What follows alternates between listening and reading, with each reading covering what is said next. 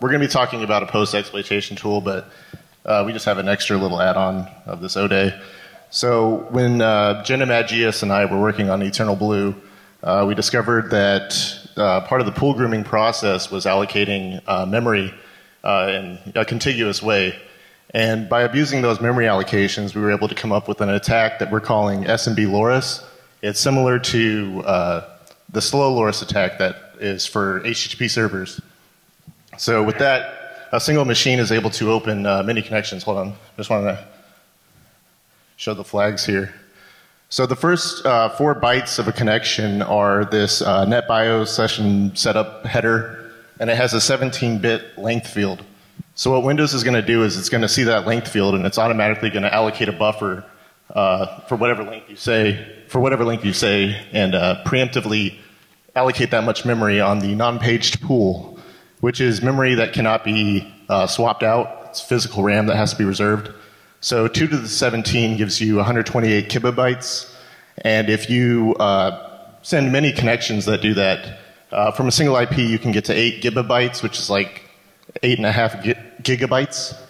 So we're going to demo the attack now. And all we're doing is opening a lot of connections and sending this packet with a full length.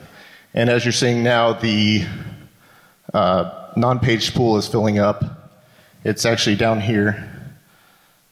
Right now we're at 5.5 gigs.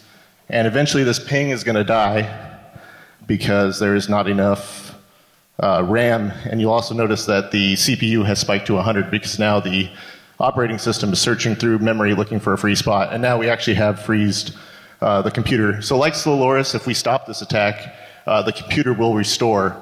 Unless you sustain the attack, eventually you will get a hard freeze, which is worse than a blue screen because then you need physical access to restart that machine. You can't just RDP in. So there you go. Thank you.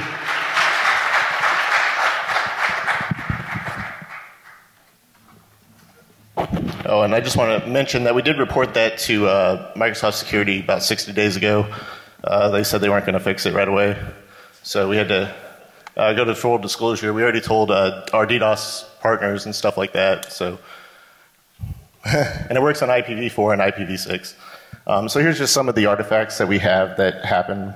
The first one is just like a hard freeze, and then you can crash programs, and then right here is Microsoft's response. This is fine. All right, so on to the main topic of the day. We're going to talk about the current open source malware options for red teams. So these are things that you can use on your pen tests to, own a network. And then we're going to release a new tool called Koadic C3. It's an advanced JScript VBScript rat. It's based on a lot of work by others, Sub-T, Enigma, OX3, Tyranado. They've been doing a lot of work on research, a lot of research on JScript past year or two. We're going to talk about some of the hell we went through with Windows scripting host quirks, and then at the end we're going to have a demo of the tool. So this is a list of the people who helped work on this tool. I'm ZeroSum, that's LF Not. We got Jenna Magias in the audience, and the Naders is watching the live stream. So we're the red team at RiskSense. It's a spin-off of New Mexico Tech, led by Dr. Srinivas Mukamala. He lets us have time to do some research on side projects. So we've done Extra Bacon and Eternal Blue. We ported both those exploits to Metasploit. We're kind of the first to look at those exploits. Just a couple quick notes before we get started. So if you use this tool for illegal activities, we're not responsible. We're releasing this for pen testers. There's no like ransomware in it or anything. Like I said, there's a ton of overlapping research from Sub-T, Enigma, OX3, Tyranado. But we're trying to consolidate all those research techniques into a single tool. And we've also advanced the state of art a little bit. So this is just a prototype. There are going to be bugs in it. So submit fixes, not tixes. And just to be very clear, this is a post-exploitation tool, so this won't be like Metasploit where you get access to a box. This assumes you already have access, and you want to do something better with that shell. You want to pivot, dump passwords and stuff like that. So the current state of Windows post-exploitation, you have Meterpreter, Cobalt Strike, PowerShell Empire, or you can roll your own. Those are basically your options right now for and they're all very nice tools, but we're going to talk about some of the downsides of those tools and where this kind of fills a very niche gap. You're not going to use this tool a lot, but it will fill a very niche gap. So the downsides of PE malware, this is stuff like Cobalt Strike and Meterpreter. So they're both amazing software, but most of the times in a post-exploitation scenario, you're going to be dropping a binary on disk, and that's what AV loves to eat, and you're going to have to evade that payload with either veil evasion or shelter or some type of cryptor or packer. So that's one downside, and one of the main exploits we have eaten a lot is PSExec, which is probably the most common one you use on a pen test. So the downsides of PowerShell, again, Empire is amazing software. Officially, it requires PowerShell, obviously, which is Server 2008 Service Pack 2. You can install it on earlier versions, but officially that's what Microsoft supports. And PowerShell Empire also uses some features that are in modern .NET. So I've actually had the case where I compromised a box and had PowerShell on it, tried doing an Empire stager, and it failed with an error. Another very bad downside of PowerShell is that it is a first-class citizen in the logs on Windows. So that's one thing you need to realize when you're using PowerShell is you are filling up the logs. So we've made a tool made out of JScript and VBScript. It works on Windows 2000 Service Pack 0, possibly earlier. The main benefit of that is that the Windows script host, unlike PowerShell, is baked directly into the Windows core, unlike PowerShell, which was like bolted on later. So it's a little bit harder to limit. And we found some creative use of the default EXEs that are in the system folder. And we also found some ways to execute completely in memory, so there's no dropping to disk. And that's the main benefit of PowerShell. Need some water. So the downsides are that there is no access to the Windows API. The only thing you get is COM objects, which I'll talk about in a second. There's also no real threading, so when you have an agent running, you might want to run multiple jobs at the same time and have them report back. There's no threading in JScript. It's also missing a lot of standard functions like base64. You can use certutil and some other utilities that are default installed, but they're not on all versions of Windows. And then what's really bad is all the strings are UCS2 wide Unicode. So when you insert struct or shell code in memory, it's going to fill it with null bytes or even just totally clobber all of your strings, and you're not going to have the same shell code that you put in that you thought you had. So COM was kind of this big idea from Microsoft that you could write a class in one language and then instantiate an object in another language. So what they did was write a lot of COM objects in C, and then now you can use them in JScript and other scripting languages. So it's language neutral, object oriented. It has a very spelled out binary interface, and it's distributed, so you can actually instantiate objects on another server and then use them on your local host, which actually leads to a lot of pivot opportunities. It's an arguable precursor to .NET. It has slightly different goals than .NET did, and .NET has a lot of tools that help you interact with COM. And it's also found everywhere in Windows. It's in its own its own registry hive. It's the HC or HK current classes or classes. So this is an example of instantiating a COM object in JScript. So what we've done here is we've instantiated this object called HTML file. And like I said, we don't get access to Windows API, but we get access to all the interfaces that this COM object exposes. And from that, we're actually able to scrape the clipboard by going to the parent window and getting the text. So we originally started this project back in October using VBScript. VBScript and JScript are basically the same thing at the end of the day. They just have slightly different syntax and a couple other things. One thing that's really bad is that VBScript has an insane error handling thing where you have to do on error, resume next at every function scope, and then for every instruction that you run, you have to check if there's an error condition. So there's no like try catch blocks that you get in JScript. The other thing that we ran into was Schlemiel the painter problem. So this is a problem with string indexing. Normally for string indexing, you want O of 1 lookups, so you want to look at the 100th element in the string. That's O of 1. With JScript, it counts from the beginning of with VBScript, it counts from the beginning of the string. So you actually get O of n factorial to traverse the entire string instead of O of n. So Genemagius he solved the hardest problem in computer science when we just moved the bucket with us. So every 1,000 iterations, we move the start of the string pointer up. While working on this tool, we researched GNU Readline, which is an interactive shell for Linux and Unix systems. So in Metasploit, what happens is as shells start to rain in, your input is getting overwritten by all those shells raining in. So we were able to redraw every time a shell came in and not mess up your input. And that's just that picture's just an example of kind of the bad input. We committed it in PR 7570 to Metasploit. They've actually commented it out. They have to support Windows and some other systems, so there was a couple bugs there, but we're only supporting Linux. So I'll talk about some of the terminology before I talk about how we architected this. So a zombie is a hook target. It's basically like a session in Meterpreter or an agent in PowerShell Empire. A stager is a web server that we use to have the C2, C3 server. And then an implant just starts one or more jobs on a zombie. And then a job, we figured out a way to fork. And so you can have simultaneous jobs running. And then they report back to the server. So this is done by a plugin class. There's two types of major plugins, or stagers, which spawn web servers, and implants, which start jobs. They all have a load method, which has variables. So these are like things that you set, Meterpreter kind of.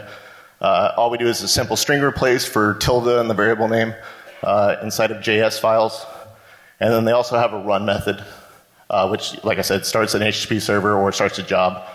The job class is what you instantiate from implants, and they have a report handler, so when that job reports back to you, you're able to handle that. And then we also implemented a standard lib.js file, which kind of abstracts a lot of that comm stuff for you, so you can run commands, upload, download files, and perform those HTTP communications. We have all the standard implant categories you would expect. You can pivot, so move from machine to machine. Persistence, so you can, if a machine reboots, it'll still call home. Manage and utils are kind of like, they'll let you enable RDP or run commands, download, upload files. Elevate is a whole class of UAC bypasses. So that's the run as administrator box on Windows. Gather will scrape credentials out, from the hives, like NTLM hashes. We actually wrote a TCP scanner, which I'll get into in a little bit. We have a fun category like PowerShell Empire does. They play AC/DC's Thunderstruck. They blast the volume to play that. We do that, but we do the Cranberry Zombie song. And then we also have Inject, which is a whole category where we figured out how to break free of the COM chains and get to the Windows API. And from there we do reflective DLL and Mimikatz and stuff, and we have a cool demo. So stager architecture is generally in a post-exploitation setting, you're going to hook by a manual command. That's what you do with PowerShell Empire. You just run a command and then it calls home. You can hook from IE so you can fish somebody, and if they click yes, run this, all these ActiveX objects, it'll work. Also Office macros, you can do a stager that way. So all we're using is a simple HTTPS threaded server in Python as the main C3 server. So you get encryption through TLS or SSL. There's a caveat there, a couple caveats. So one is older versions of Windows won't have TLS enabled, so you'll have to fall back to SSL. And the other one is you need a valid certificate, so you'll have to call home to a domain that you own a certificate for. And how we do the call home is we do a long pull. So this is kind of the old way of doing AJAX before WebSockets, is you call home to the server, and then the server hangs you for like a long time until there's a job to be done. and it tells you that job, and you run that job. So there's a couple problems with that. There's no problem with hanging forever, because once you go into the COM object and you run that, you're in COM world. It's outside of your script context. But there is a limited amount of instructions you can run in JScript. So it's actually default to 5 million, I believe. So if you run 5 million instructions in JScript, which is actually very easy to do, even for just a few milliseconds, it's going to pop up an error saying stop running this script, and it's going to hang the script till the user clicks yes or no. So for that reason, we fork on a regular basis.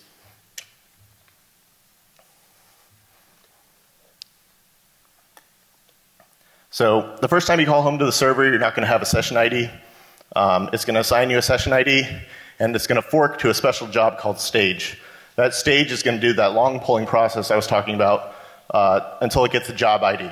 When it gets that job ID, it's going to fork that special stage job again, so we don't use too many instructions, and then it's going to fork the job.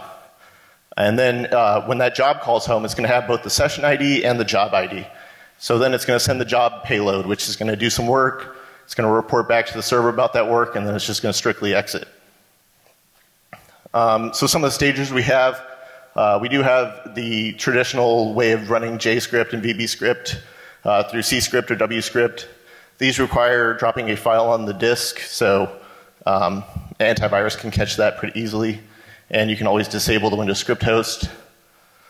An interesting stage that we have are MS, HTA, HTML applications. So these are kind of like a weird IE security zone that lets you get access to the registry, the file system, the command shell. And the payload for that is really tiny. It's the tiniest payload we have. All you do is run MS HTA and then a URL. And then it's going to call home without a session ID and get assigned one and all that. So with these HTML applications, they're going to pop up like a little browser window. So we experimented with many techniques to try and hide this window. The best that I could come up with, and I really did a lot of experimentation, was I moved the window 2,000 pixels off the screen, resize it to 1 pixel, and then I blur it so it doesn't steal focus. And then also there's some XML that we can do to hide it from the taskbar. I thought this was really bad until I looked at some malware samples that were doing the same thing, so I didn't feel as bad. So run DLL32, this kind of abuses the way that run DLL32 parses the DLL it's supposed to run. So in this example, it's loading the mshtml.dll and it's running run HTML application on it, which is the same thing that mshta does, only this is a little bit more hidden. Now, when that function gets called, it's going to parse the entire command line, and it's going to see it starts with JavaScript : and it's going to start executing JavaScript. So actually, our MSHTA stager, as soon as we fork, we go to this one because it has less window visibility. Another stager here that Sub-T rediscovered is called com plus scriptlets. They still get written to disk, but it's this program called regserver32.exe, which is supposed to assist you in installing COM stuff. You can actually feed that a URL, and it's going to go fetch that scriptlet, and then it's going to run some JScript. So this is actually a stager that's present on Windows 2000. MSHTA is not. Maybe it is in a service pack, but at the beginning it's not. So there's a couple ways to run commands. The most common way is through wscript.shell. It has 2 ways to run commands, either exec or run. Exec gives you access to standard out and standard error for all of that process's output. The only problem is it's going to flash a little command.exe window, so it's not good. We had to resort to .run, which does not give access to standard out. But we kind of pipe to a UUID in the temp folder, a text file, and we pipe standard out and standard in to that file, and then we read that file. So we're able to get the output. Another way to start processes is with WMI. Win32 process is a part of that, and that's the Windows management instrumentation. It's just kind of for managing boxes. So one of the main things you want to do with a post-exploitation tool is upload files and download them. But binary data is very hard to work with in JScript. So if you want to write a file to disk, writing byte by byte, you use all of your limited instructions I was talking about. So what we do, one way you can do that is you can write the response body stream directly to an adodb.stream. The only problem is, as you can see, you get an error that says safety settings on this computer prohibit accessing a data source on another domain. So this is part of that IE security zone sandboxing I was talking about. So what we do is we create a temporary ADODB object in memory. We write that stream to that object in memory, and then so now it's on our domain or whatever, and then we're able to write that to file. So this is just some boilerplate code that just lets you write directly to file without using a lot of instructions. Another problem we encountered was with downloading files. So this is when you want to get a file. It's on the zombie. You know, you see X-rays, you see something interesting on the target. You want to download it to your machine. You're going to do that by having it send an HTTP request, sending an octet stream, which is going to have all that binary data. The only problem is that Windows is going to double encode that data. So through some reverse engineering, we figured out it was encoding it with Windows 12.5.2 encoding first, and then UTF-8. So we saw that the binary data did not match up when we got it back. Another thing is if you send a null byte, it just ends the response stream right there, the request stream. So we had another layer of encoding where we encode backslashes and null bytes. So we have 3 different decodings we have to do once it gets back to the server. It was really slow.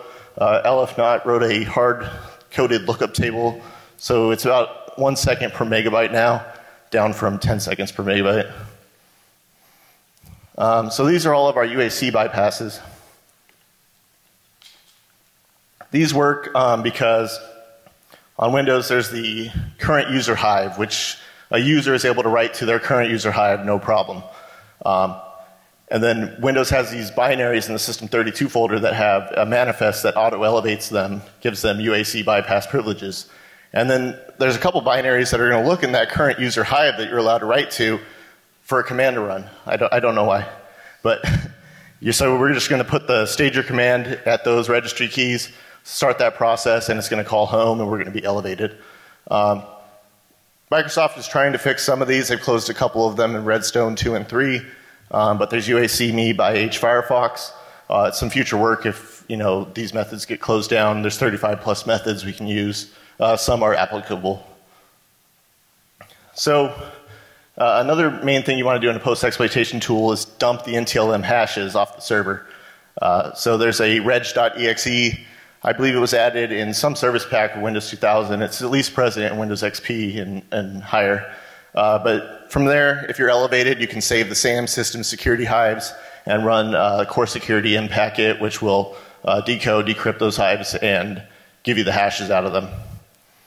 Same thing for domain controllers. You can create a volume shadow copy, and then the system hive, we can get that. And we get the ntds.dit. We can run the same tool with some different arguments and extract AD credentials out of them. So there's several different HTTP COM objects. Most of them are just like MSXML2.xml HTTP, and then there's a server XML HTTP. So this dates back to the early days of the internet, where you first started with AJAX. And so the ones that are not marked server are going to have a bad sandboxing policy. It's going to have that cross-origin AJAX policy you see in web browsers. Whereas the server versions are going to be what you would have ran on a classic ASP server if you wanted the server to fetch something. So it's going to be less sandboxed. So it's the same interface, but a little bit different behavior. Using these objects, checking out the error messages they do when we try to do an HTTP connection to an IP, we're able to tell which ports are open. And so we have 2 different methods of telling if a port is open or not, and based on the error codes. So we were able to write a TCP scanner using these methods. Another interesting COM object is the WScript.network. This lets you enumerate the printer connections and the network drives that that computer is connected to. So that's useful information. And now we're going to talk about the pivoting modules. So PSExec was originally written by Mark Rusinovich. for the sysinternals before it was hired by Microsoft. Now it is a Microsoft-signed binary, and this lets admins run commands on different boxes remotely. There's no reason for us to have to upload this binary to the server because Microsoft is hosting it on a live share on the internet. So we just use that live share. We do get a dirty bit when we do that, but the bypass I found was just running it. Instead of wscript.run, I ran it through WMI or something, I forget. But we didn't get that dirty bit, which would have popped up a message of an error. So that just lets you run commands on another box, and we do have a working pivot with that. Another way to pivot is with WMI. So this lets you spawn that WMI Win32 process I was talking about on another server, as long as you have cached or either your credentials or you get credentials out of memory. You can't perform it past the hash with JScript, we found. A really bad problem with this is when you start that new process, it's going to run in session 0 on the server, which is a GUI-less process, so you won't be able to elevate. But it does let you get onto other boxes, and maybe there's a workaround.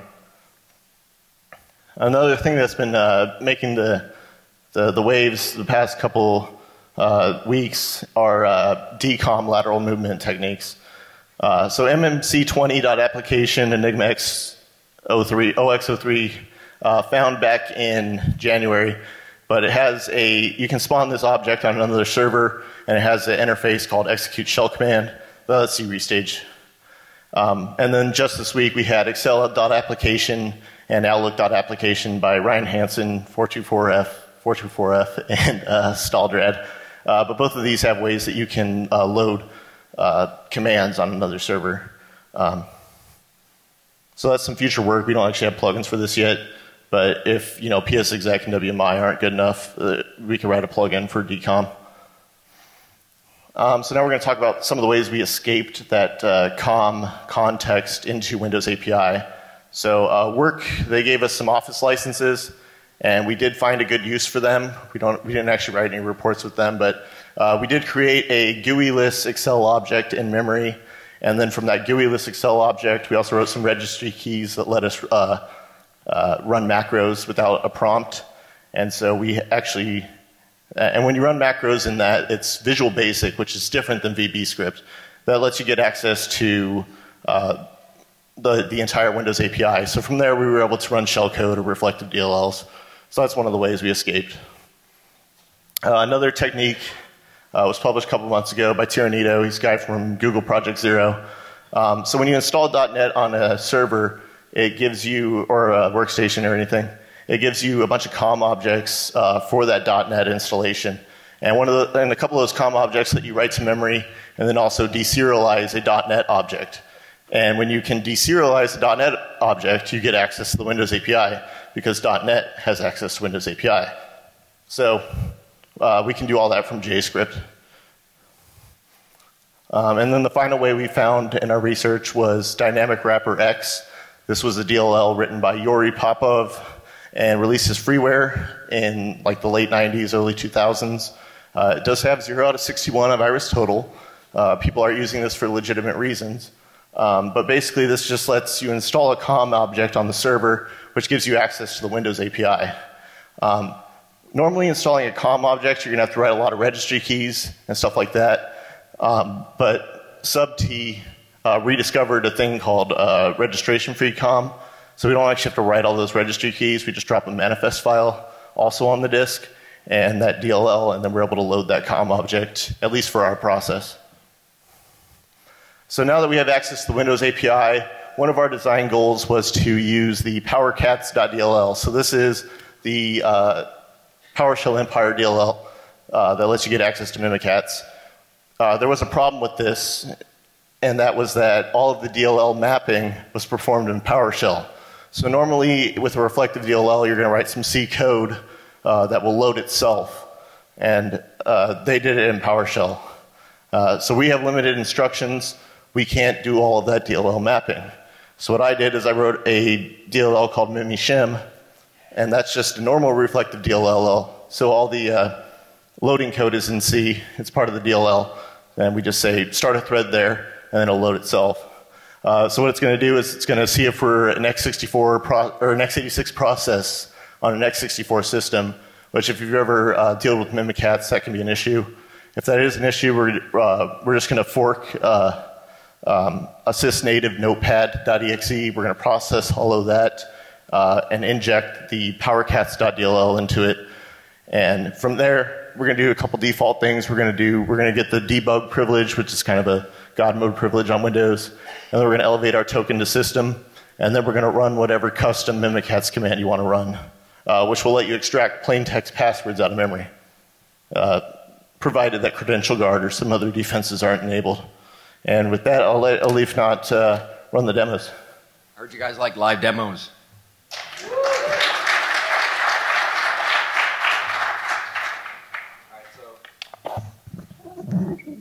All right, so what we're going to do here is we're going to show our tool off. At least we have a screen. I heard we had screen problems on the other ones. So, close this off. Okay, so the first thing we're going to do is we're just going to load it up, and we're trying to get our stager first, right? I know we were talking about this in the beginning. So we lit up, we're greeted with a screen like this. We have a lot of options in here, so as you can see, it's a very similar kind of structure to like Metasploit or other tools of a similar kind of nature. We run info, and we can set our lhost.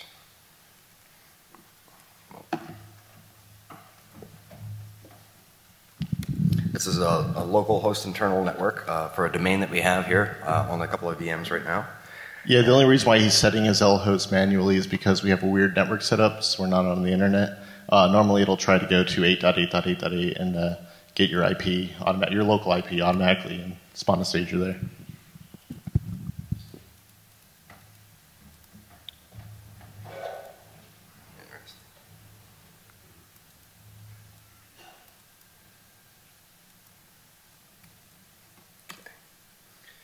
So, and then after that's run, the stager is done, you can close the window and you see no windows popped up and nothing seems out of the ordinary, but we get a stager coming back right here.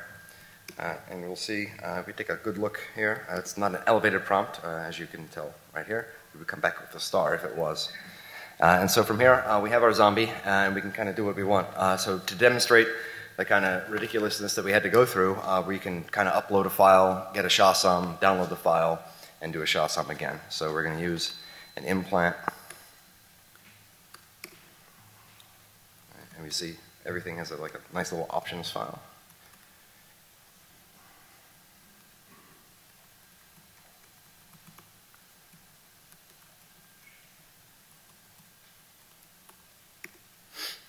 Okay.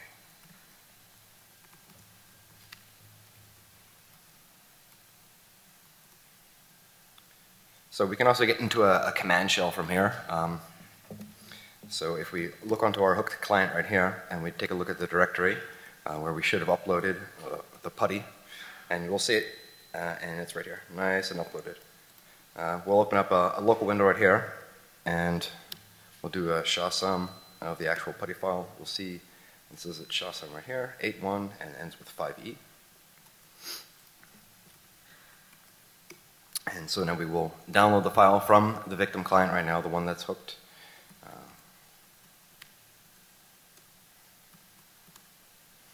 Oops.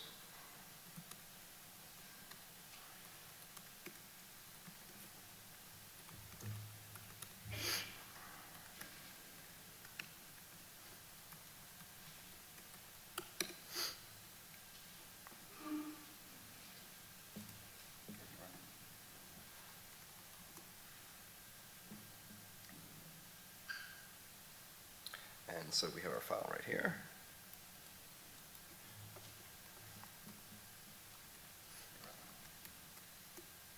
And we'll see that the integrity has been kept, right? So we got a nice upload and download. And the client doesn't notice a thing, no windows are coming up, nothing at all. It's nice and in the background here. So what we're going to do next is we're going to try to elevate the prompt, right? A little bit of a UAC bypass and stuff like that, right? So we're going to use, elevation.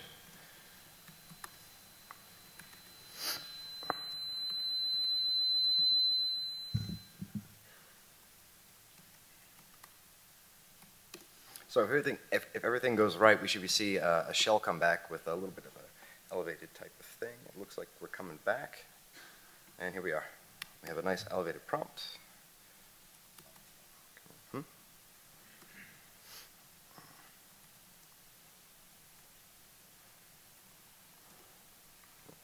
there we are. And we are high level. All right, so from here, you could kind of move around and try to pivot across the network. I know we were trying to explain to everybody the ridiculousness that it had to do for kind of TCP scanning and everything along that line. So what we could do is we could try to find another victim, and we could scan them, look for like an open port 445, and then try to migrate and pivot, right? Or pivot, just pivot this time. So we're going to use another implant for this. It doesn't really matter what zombie we use for this.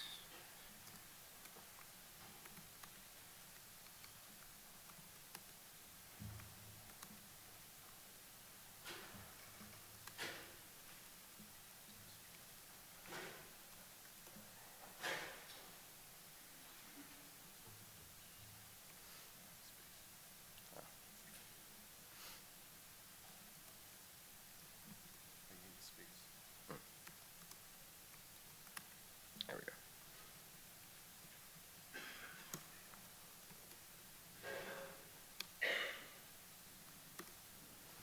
This font is a little ridiculous. We had to make it large for everybody. So as we see here, a nice little readout of the nice scanning from one of the hooked hosts to another host upon the domain. And right now, we're going to try to pivot, okay? So we're going to use, actually, we should probably get the hashes first from the current machine that we got, right?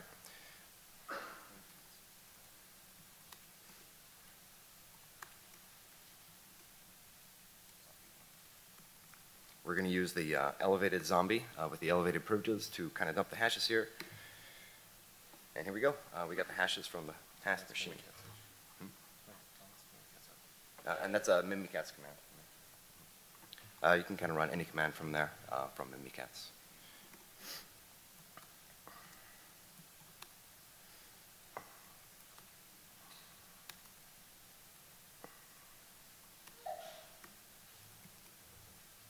So right now we're going to kind of pivot from the one machine that's compromised, and we're going to pivot and we're going to get a stager on the next machine within the domain, right? We, as you see, we got the credentials from Mimikatz, and so we're assuming we got a plain text password or something along that lines, and we're going to move on to the next machine. So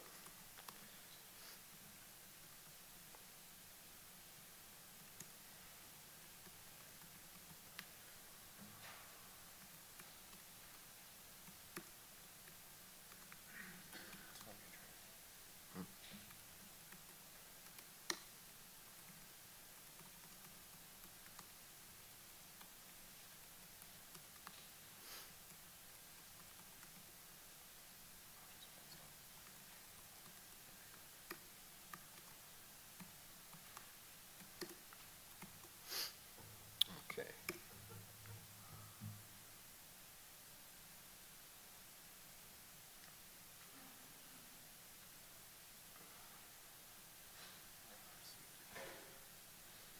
And here we go.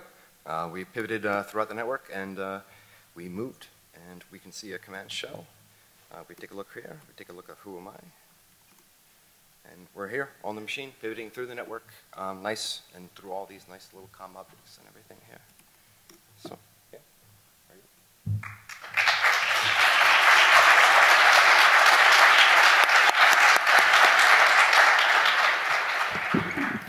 Yeah, so you can see he has three different shells here. The first one was his medium integrity.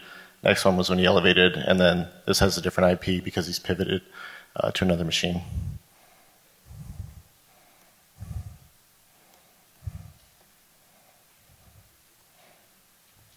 Where's it? Where's the shell?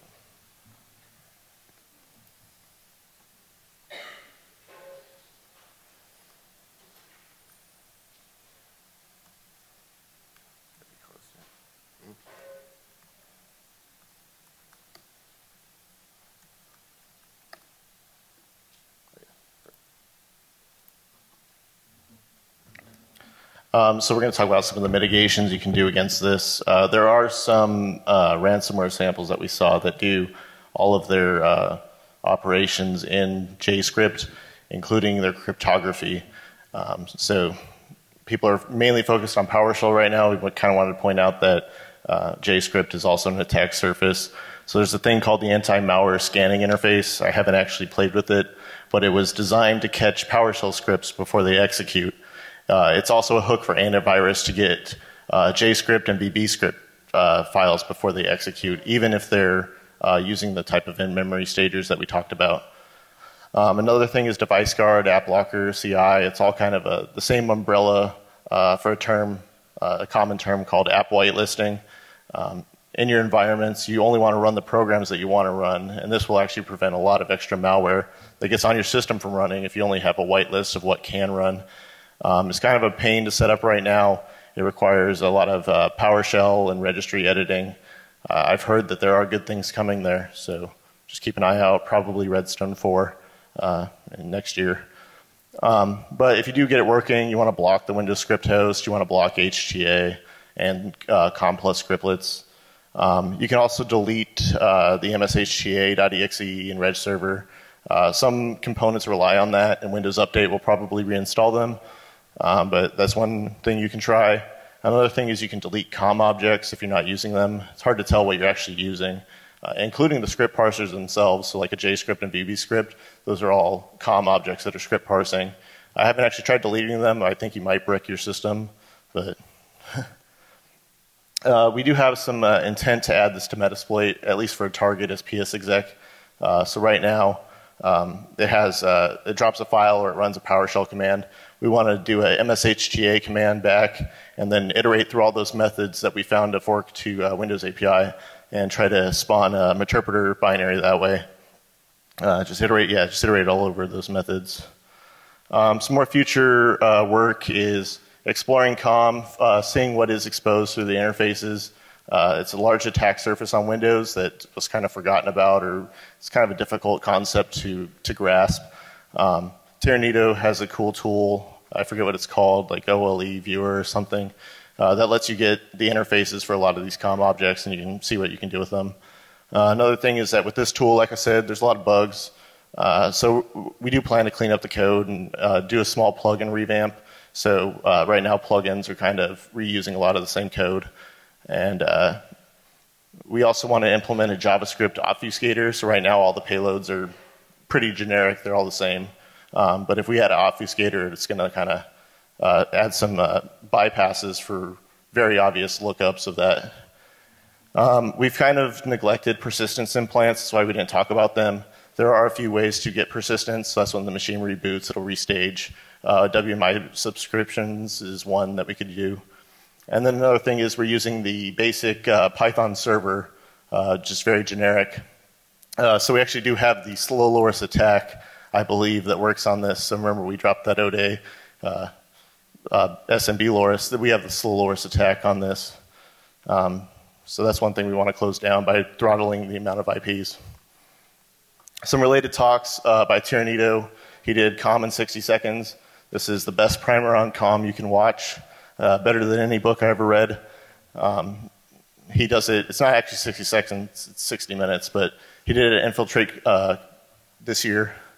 Another one is Windows Archaeology, which Sub-T and Enigma OX3 did at B-Sides Nashville this year. And then last year, Sub-T wrote a very basic JScript rat and presented that at DerbyCon. We kind of expanded that concept and made it as close to Empire as we could.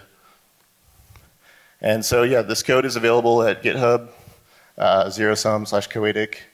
We're also doing a workshop today. It was registration only, though. But we have also released that code as well. Just check my GitHub. More lower-level stuff, C and shellcode, but still cool stuff. So, yeah, that's zerosum and Aleph Not. Thank you guys very much.